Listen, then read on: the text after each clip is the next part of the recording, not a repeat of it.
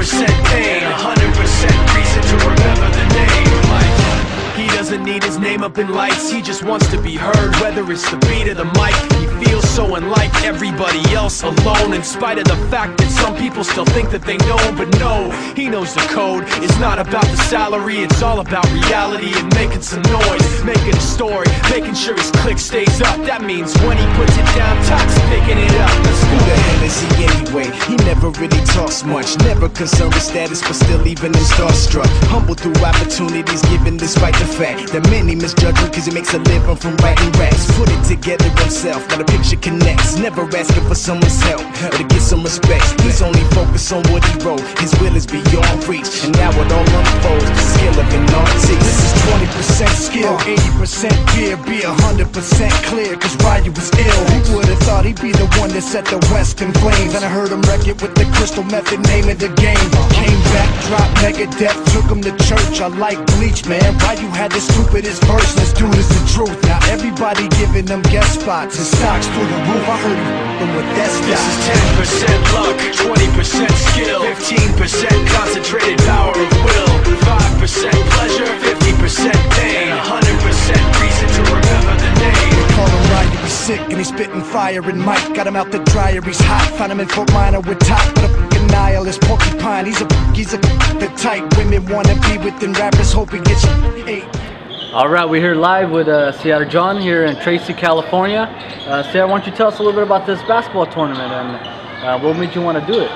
Basically with the tournament, our main intention is basically, since we all do know Ramadan is coming up, so first place prize of the goes to a charity called Panal Charity, $500.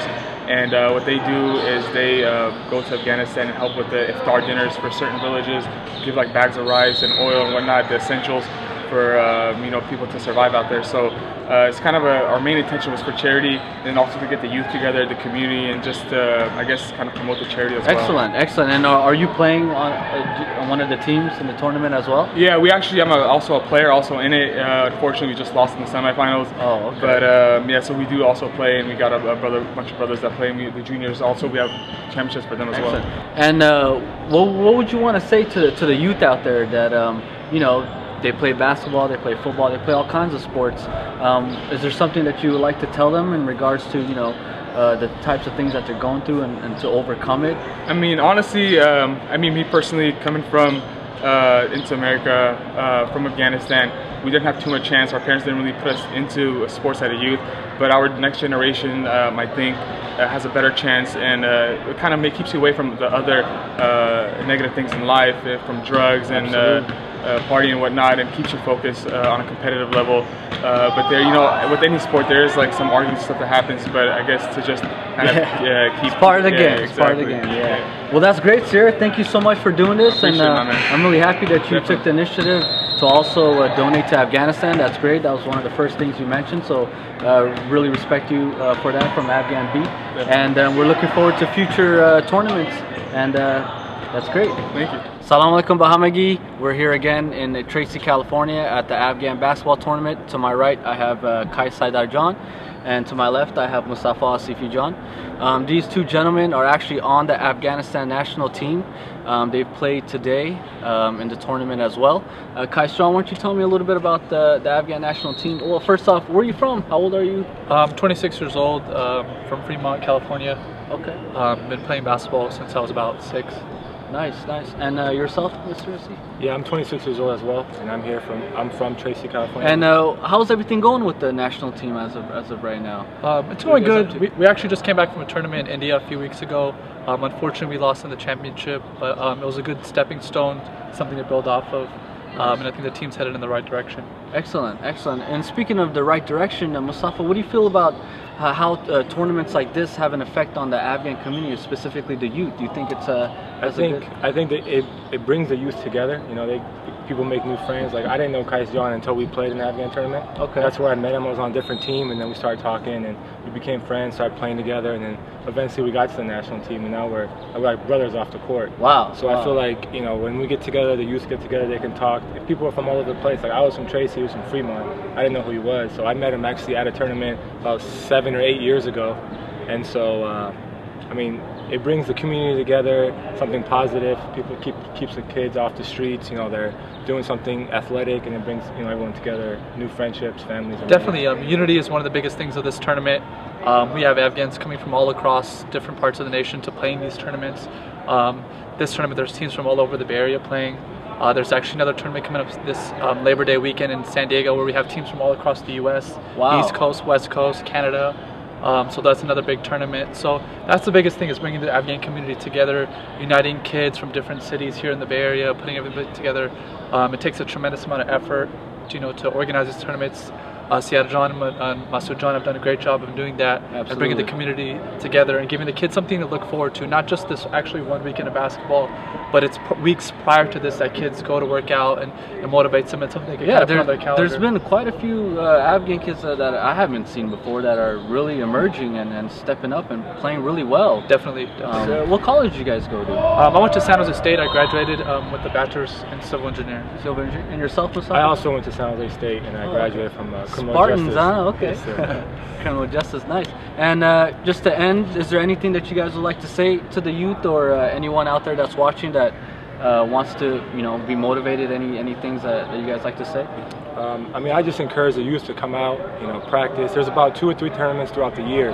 So, I mean, you continuously have something to look forward to. I mean, if you don't do good at one tournament, there's one 3 or 4 months after. So you have that time frame to go out there, work hard, lift weights, you know, meet up with your friends and do something positive. You know, stay out of the streets, stay out of doing something stupid. Go to the gym, be with your friends, be with family, and then you can come out here and make new friends. You know, and if you work hard enough, you can get on the national team and, you know, travel the world for free. And that's just an excitement right there. Absolutely, criminal justice major right here. If anybody has any questions, we got you. Kaishan, anything you'd like to say to No, I think Moose pretty much hit it on the head. I mean, you know, just keep coming out playing. Let's bring the community together. Let's have a good weekend together. And this is a great transition into the holy month of Ramadan coming up in just a couple of days here. Absolutely. So just keep coming out and supporting these events. Excellent. Thanks so much for taking the time to have this interview. You're very welcome. That's Afghan Beat, and we're out. 1, 2. Check me out right here, yo. Yo, the sun don't shine forever, but as long as it's here, then we might as well shine together. Better now than never, business before pleasure. P. Diddy and the fam, who you know do it better.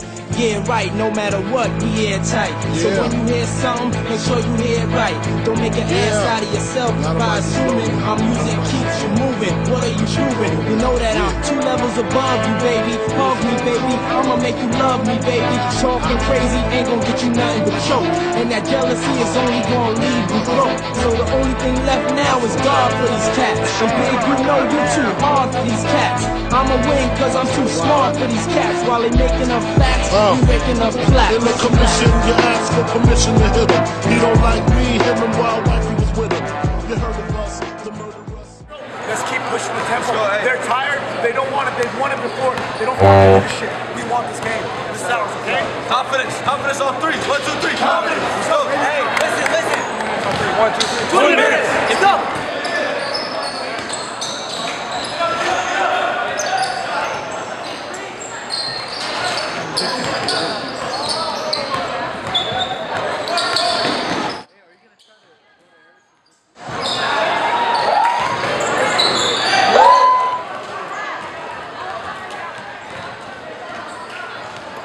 Championship Cup.